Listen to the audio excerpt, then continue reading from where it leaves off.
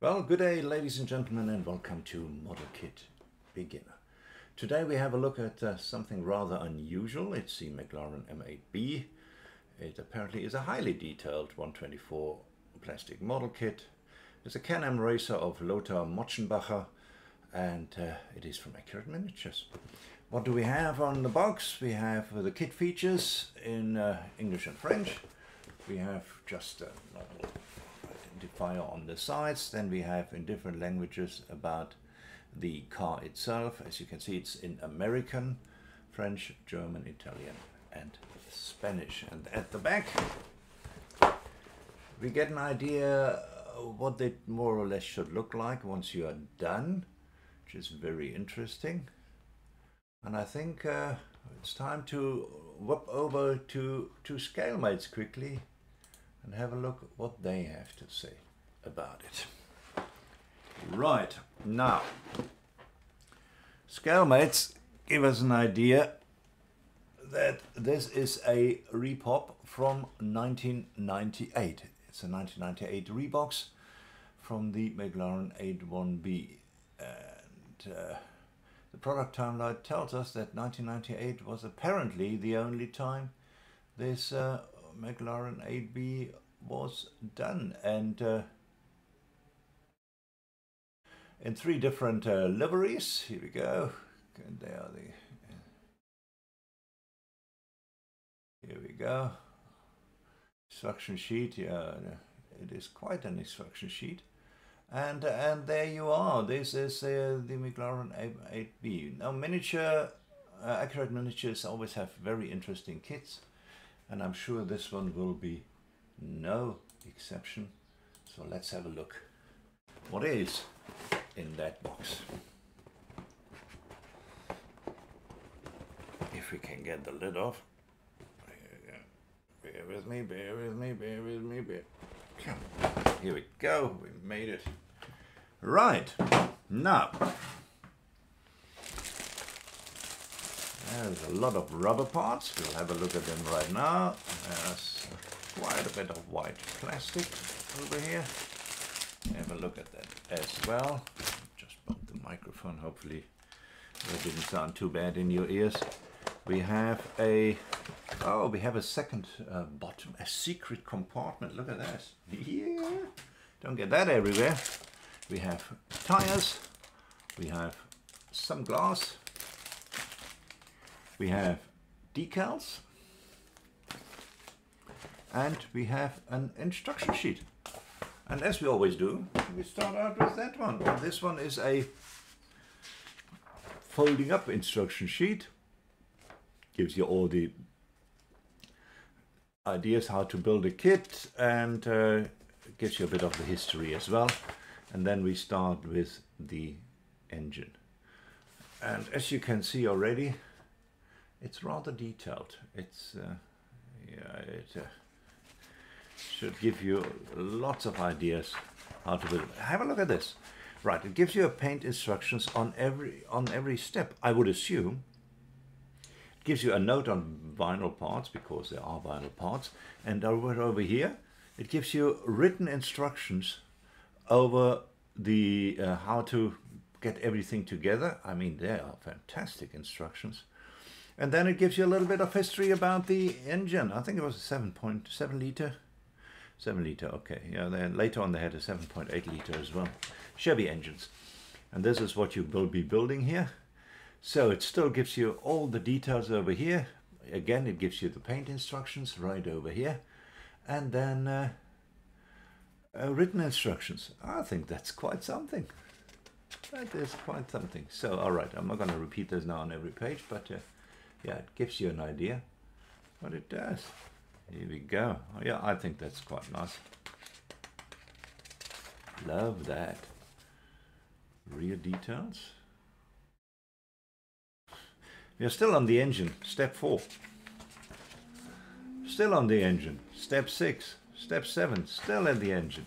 Now we move away from the engine and we start at step 8 with the top assembly. Right over here. Again, the paint instructions. A couple of written instructions. Not that difficult. That seems to be more of an easier part of the top instructions. top assembly. Then we go to radiator hoses. So from the front radiator, the hose to the engine block. Right, find that right over here. That's quite something.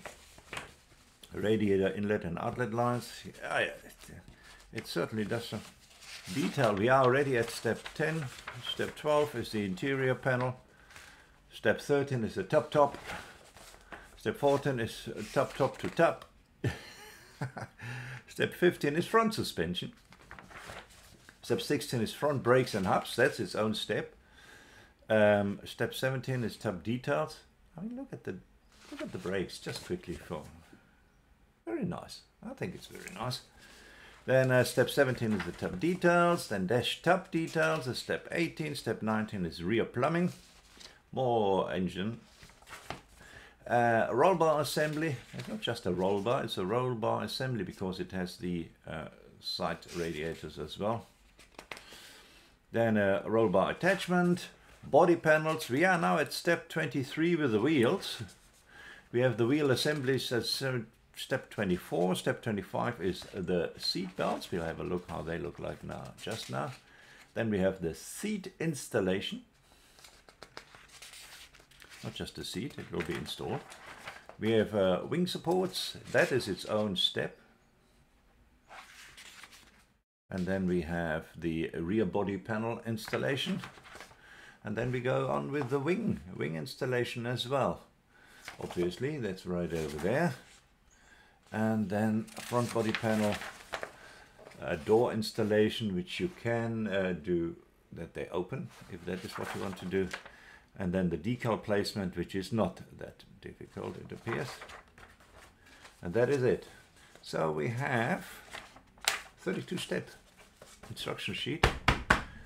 And I've read it's not a particularly easy kit to assemble, but what I also read is that the instructions are very good.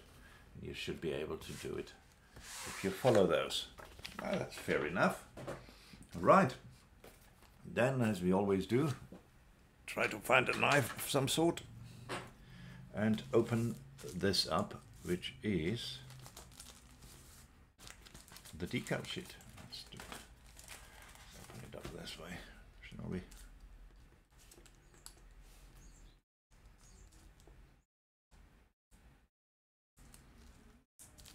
Here we go. We have this. I'm not sure what it is. Piece of brown waxed paper. All right, I'm sure we'll find out as we build it. Or if you know, let me know in the comment section. And then we have the decals. We have a couple of stripes here, extra pinstripe. I love that. So they give you pinstriping and then they give you extra pinstriping just in case, because they probably know it's a bloody pain to get those pinstripes on. So they give you another one, should you bugger your first one up. Then we have obviously the Moschenbacher number and a couple of sponsor decals and dashboard decals over here. Right, these are the decals. No idea how good they are, or no idea if they will still work, but at least they give you double amount of pinstripes for just in case. I think that's pretty cool. Right, then let's have a look what we have here. Glass maybe? Oh no, let's do the tires first, shall we? Well, some tires and other stuff first. Here we are. On this sprue, tires are on a sprue and they have a bit of a seam in the middle, but they look very nice, don't they? They look like intermediate racing tires, kind of. And they have Goodyear branding on them, so that's pretty cool. And they have the seat also in rubber, which seems to be rather out of form. And probably needs some cleanup on this side, or maybe it stalls like that. Anyway, the seat is also out of vinyl. Find it right over here. So you have a vinyl seat. Very nice. Not very nice, at least very interesting. Right, let's get that back into the package.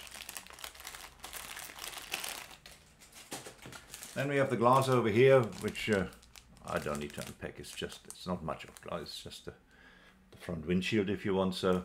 And then I would assume some rear lights there. And the dashboard appears to be, you can see here, appears to be out of transparent plastic. Now, we come to a very interesting part. And this is vinyl sprues. Here you go. Let's unpack those. We have a kind of silver grey one, which has a couple of lines over here, few lines I can see. Water hoses, I think that's the water hoses from the front radiator to the back. And that's all in vinyl, which I think is pretty cool. I really do. So you can really detail your engine here and go nuts. And why not? And then we have the same in black, which gives you some ignition cables, some air hoses, and other small hoses and cables right over here, which you can use to detail your engine. I love it. I really love it. I think that is brilliant. Right. And then we obviously have plastic. Well, with 32 steps. And the instruction sheet, I would assume, it's quite a bit of plastic. And it looks like I'm not wrong. So,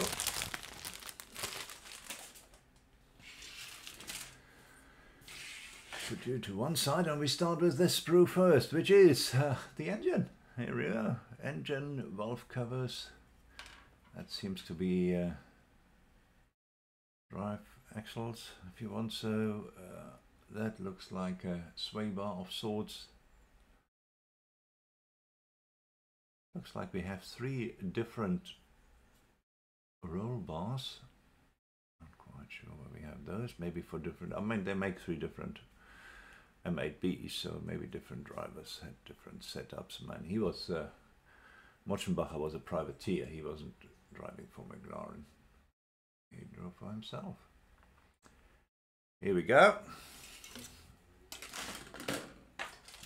Then we have this one. Seems to be the side covers, the bottom. Engine cover right over here. And some of the front parts. And some, I'm not quite sure what these are. Maybe lights. I don't know. Right, the next one would be the wheels. And here they are. They don't look anything special. There's the wing right over there. And some smaller parts and some additional valve covers. Well, here we go. Who knows? Then the next bag of white plastic. Yeah, plastic's going to be a bit. Let's open this up.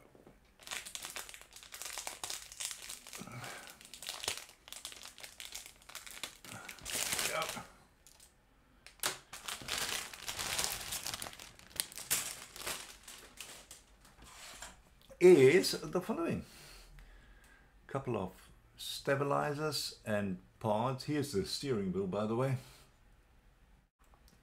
This appeared to be the intakes right over here for the carburetors.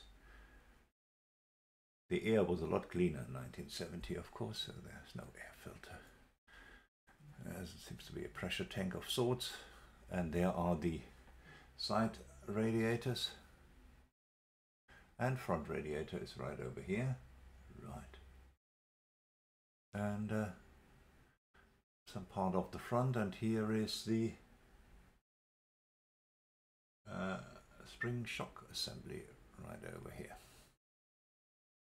There you go. Then we have, I would assume it's exhausts right over here. Exhaust assembly and some other parts. I mean, that seems to be inside somewhere. So yeah, it will be an interesting build. will be a very interesting build. And last but certainly not least, let's have a look at the body, which obviously comes in several parts, but they have put it all on one screw, which is very nice of them.